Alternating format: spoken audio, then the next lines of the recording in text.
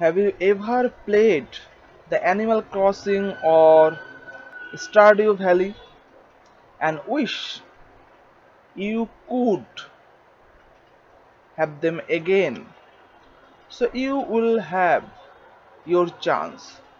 Developer and Massive Monster have announced that the cute but sinister Cult of the Lamb launches in August 11th for the PC, PS4, PS5, Switch, Xbox One, Xbox Series X or S. That means in every single gaming console and PC. That means whatever you are using for your gaming, you can able to play this. That is great. The game shares the community building and top-down perspective of games like Animal Crossing, but the plot is anything but kid-friendly.